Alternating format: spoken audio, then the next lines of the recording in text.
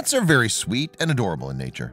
This is why those who do not have the courage to take care of a dog but still want a pet would consider a cat.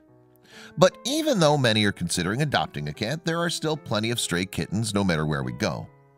One day, 2 Arlington police officers responded to a shoplifting call at a local TJ Maxx store. They never knew that a surprise awaited them. After they dealt with the situation, both Officer Adkins and Hiller encountered a woman in the parking lot. She flagged them down and led them to where her car was parked. This is when they heard 2 tiny kittens mewing underneath her vehicle. The woman was afraid to start her car, which is why she asked the 2 police officers help to retrieve them. A few minutes passed and the kittens were free, thanks to Officer Adkins.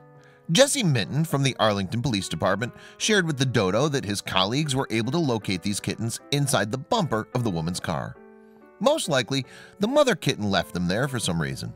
But nobody on the scene has seen the mother cat nearby, and some assume that they were dumped there and somehow found their way into the vehicle's bumper for warmth and safety.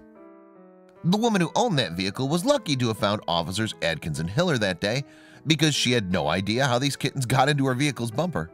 She also had no intention of taking them home with her. That might have caused a problem, but again, thanks to Officer Adkins, these kittens are going home with him. He said that the moment he managed to take the kittens out of the bumper, it was love at first sight. It seems like the feeling was mutual because the moment he took them to his car, they were all too happy to climb all over him. Still, he held them close and stroked them to calm them down. Officer Adkins took a photo with these kittens, and these are obvious evidence that these kittens love him too. The Arlington Police Department shared his photos online, and there was no doubt how it gained thousands of likes from people all across the country. The post reads, "Who says firefighters are the only ones who rescue kittens?" Before taking them home, the officer took them to the vet.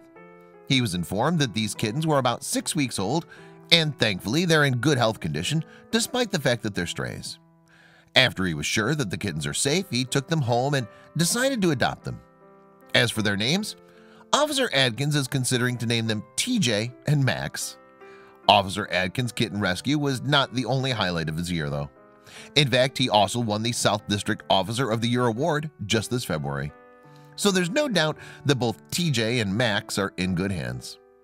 This just goes to show that those men in blue are not only out there to help people, but they're also more than willing to help out our furry friends too.